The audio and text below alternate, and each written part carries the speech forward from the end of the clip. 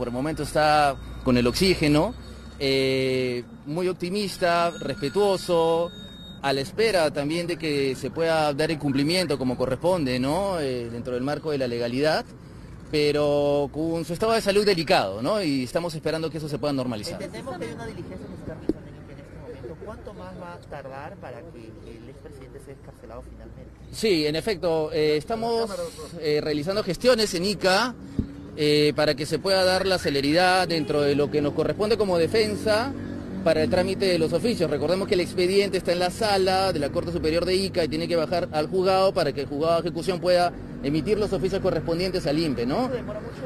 ¿Qué etapa está ahorita? Normalmente demora un par de días, pero la sentencia de Tribunal Constitucional es clara, hace referencia a una libertad inmediata, pero somos respetuosos de la carga procesal, ¿no? ¿En qué etapa del proceso de posible salida? No lo descarto, señorita periodista, estamos haciendo los esfuerzos que nos corresponden como abogados para darle la celeridad al trámite correspondiente, ¿Hasta qué hora ¿no? podría darse en todo caso?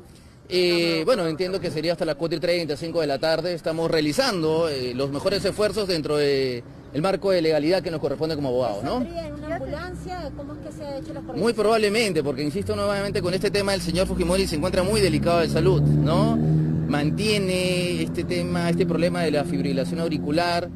Como sabemos, también ha tenido ya anteriormente infartos. Entonces, el tema de la saturación, es una continuidad de cosas que lo han venido afectando y debemos de priorizar su salud, ¿no? ¿Él va a ser acompañado de su familia? ¿Van a venir a recogerlo? ¿Lo van a esperar en la clínica? Sus hijos están muy preocupados, lógicamente, por el estado de salud y entiendo, lógicamente, sus hijos van a darle la prioridad del caso porque siempre lo han hecho, ¿no? En todo momento. ¿A dónde va a ser llevado?